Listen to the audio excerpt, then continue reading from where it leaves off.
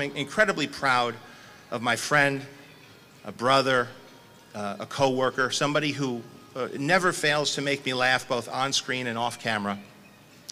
A guy who's gone just from being an actor in smaller roles to a movie star in both dramas and comedies, and I was lucky enough to have a backstage seat for the whole journey.